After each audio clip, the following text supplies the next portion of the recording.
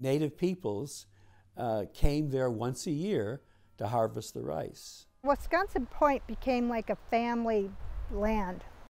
In Norway, he read the newspaper and they advertised for people to go into the woods in Superior.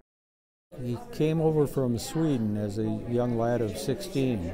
That was in 1904. My grandpa used to swing the doors open for all the patrons for the opera house. People settled on Connors Point to be close to where they worked. He sang for a quartet for President Coolidge. I remember the first time I went to the Savoy Theater and saw Al Jolson. I wish people could know today how wonderful the place was, how magical a place it was for so many people.